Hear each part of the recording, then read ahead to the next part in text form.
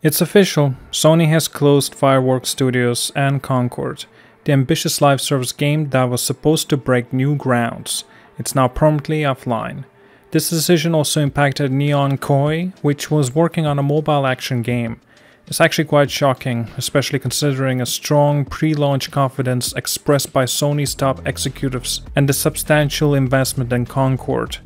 Let's take a look at what exactly has happened and why this move is both surprising and perhaps even inevitable, and what this actually could even mean with the Sony's future strategy. When Sony first acquired Firewalk Studios in 2023, just to think about that, it came at somewhat of a high hopes and ambition statements, right? Herman Hulse, head of the PlayStation Studios, mentioned an innovative approach to connected storytelling, something fans were curious about but eventually disappointed with. This storytelling boiled down to weekly 3-minute cutscenes, far from the impactful, narrative-driven experience players had hoped for. Similarly, Jim Ryan, CEO of Sony at the time, was confident that Firewalk's live service capabilities would broaden Sony's reach and the appeal. This confidence was echoed when Sony decided to acquire the studio outright before Concord even launched. It was a major investment that, unfortunately, never paid off. Rumors suggested that Concord had a development cost of around $400 million. To put that by perspective, this budget was greater than even Spider-Man 2, one of the PlayStation's most anticipated and successful games. Sony's ambitions for Concord didn't stop there. They secured a promotional episode on Amazon's Secret Level series, hoping this extra visibility would help launch Concord as a flagship PlayStation property with potential on par to what they say Star Wars.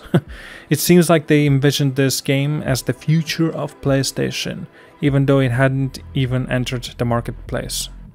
But Concord didn't just fail to meet those lofty expectations, it was outright disaster. Within 2 weeks of release, Concord has sold only around 30,000 copies. Players' retention was so low that Sony decided to issue refunds and took the game offline almost immediately. In the competitive PvP first-person shooter genre, the game simply couldn't capture a sustainable audience. Sony tried to position Concord as a game with unique storytelling mechanics and fresh multiplayer ideas. But this vision clashed with the marketplace already oversaturated with live service games, hero shooters, many of which had been refined over the years of updates and player feedback. The genre's top competitors continuously innovate, and Concord was underwhelming, leading to its swift decline.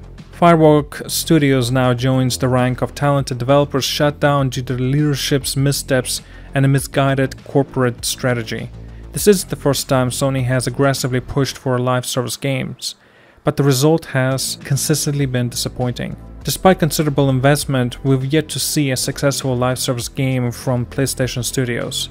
And it's not just the studios that suffer, it's also players who were promised unique, engaging, long-lasting titles. This strategy seems to have cost Sony half a generation's worth of development potential, with resources poured into live service experiments that never resonate with fans.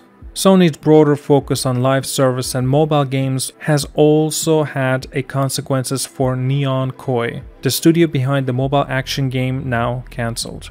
Sony says mobile games remain a priority, but stress that future mobile games need to meet the PlayStation Studios' pedigree. For now, this attempt has cost yet another studio its future and its team members their jobs.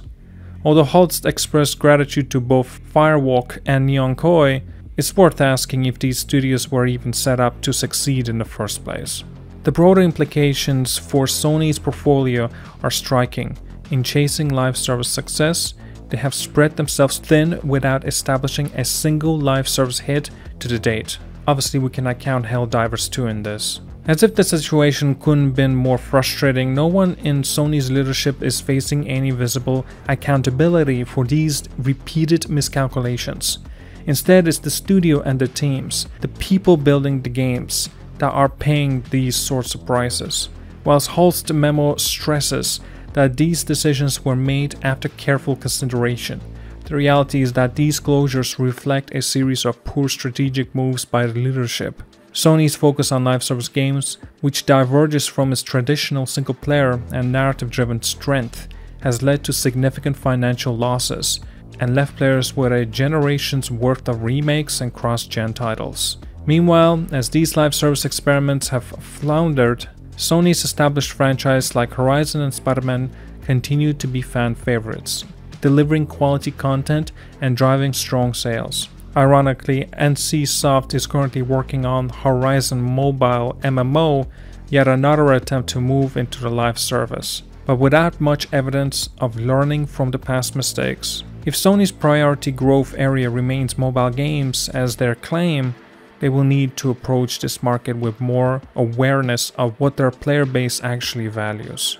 In the memo to the staff, Holtz emphasized that Sony aims to make smart decisions to enhance the organization and build resilience for the future.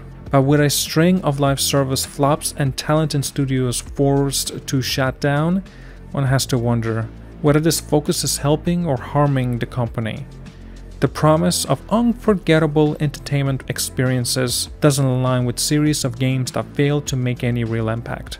Sony's intent to explore new revenue streams and expand beyond single-player games isn't inherently flawed. As we have seen, live service games aren't a guaranteed path to success, especially if there are lack of core qualities that people look forward to in a PlayStation title. The PvP shooter genre is particularly challenging for any new IP, and even more so for the studio without proven track record in that space. Ultimately, if Sony wants to find success outside of its single-player offerings, it needs to invest in concept that resonates with its established audience instead of chasing trends that ultimately don't align with PlayStation's brand. In the end, this decision to close Firewalk and ZDEyE may be framed as a necessary step to strengthen the organization, as they say, but it represents a painful lesson for Sony and a costly mistake for all involved. As for the players, they've been left with the same message echoed by fans across multiple platforms. Bring back what makes PlayStation great. With each failed attempt at the live service title, that message only gets louder. Thank you so much for watching, like and subscribe. See you guys all, and have a wonderful day.